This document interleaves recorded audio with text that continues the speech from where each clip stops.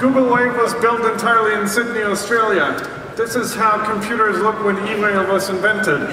These are a few of the thousands of communication tools that were invented after that inspired us to build Google Wave. In email, you send individual messages, you write individual messages, and you send them to individual contributors, recipients. A wave is a single shared object. It's halfway between a document and a conversation. All participating users can manipulate the wave at the same time, as I will now show you how to use a wave to construct a much too short demo script. Can everyone just give my lovely colleague Stephanie a hand? She's in the audience here. And I started a wave with her when she was offline. It goes, hey Steph, help SAP only gave us 6 minutes, what are we going to do? Stephanie's now going to come online and say some soothing words.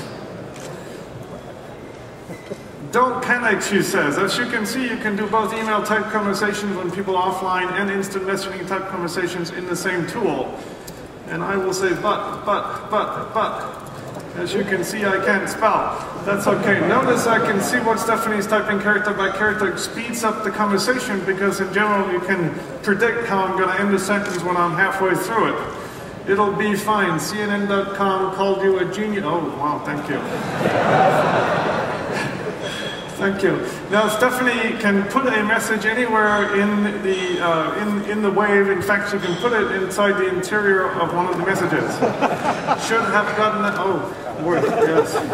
There Stephanie is putting a message inside of my message here. We call this an inline reply. We let people go back and edit their own messages. In fact, we can edit each other's messages. I'm going to show that real quick now, with all of us going and editing this message here at the top. I'm going to add Alex to my right here, like this. Let's go and start a script.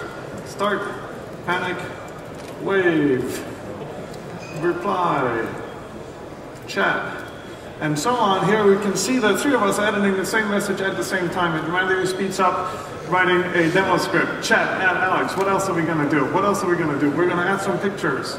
Let me add some pictures. Playback. Here, I have some entirely irrelevant photos sitting here, and see how easy it is to add them to a wave with drag and drop. Did I mention that we built this entirely in Sydney, Australia? Stephanie, why don't you add a map so we can show these guys where it is? We should have a clock so I could tell you it's 3 o'clock in the morning as well.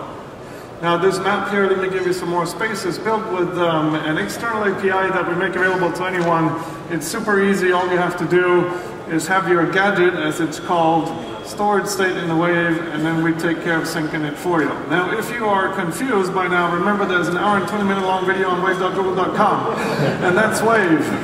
Now, wouldn't it be nice if you can take all of this collaborative power and apply it to something like, oh, constructing business processes inside an enterprise? Thanks, Alex. Thanks, Lars. So business process management, effectively, as many of you will know, is emphasizing end-to-end views within organizations, or sometimes stretching various organizations. So if we look at the model here, we've actually built that Gravity canvas to be hosted within a Google Wave. And what it effectively means is that the same collaboration features that you've just seen within the Wave can be applied to that canvas. So we'll see different color shadings for people who have contributed to that video, and we can do the collaborative editing. So as you can see right now, it's absolutely hands-free. I'm just watching how Steph and Lars here complete the model from a business perspective. What we're seeing here is a merger and acquisition scenario. It's effectively a banking process where IDs are checked, where basically a mortgage processing takes place. And this company has merged with an insurance company, and for each mortgage that we're actually offering, we would like to be in a position to offer a couple of insurance products to cross-sell. So as you can see, we implemented exactly the same features in here. Now, as Lars said, wouldn't it be nice if we had all these collaborative features?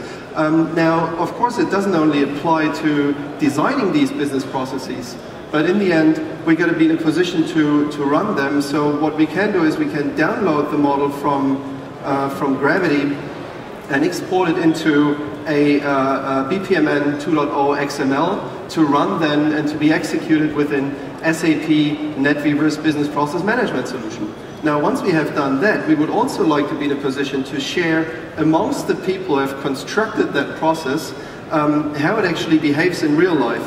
And we built a second canvas down here which relies on Business Objects Live Enterprise, and I just have to kick it in. Now what I do is I fire up a NetWeaver instance in the background, and now as we can see in the same wave where we have just started collaboratively developing this business process, we can have an analysis gadget that shows us in real time how it behaves, and it's loading a bit longer than expected.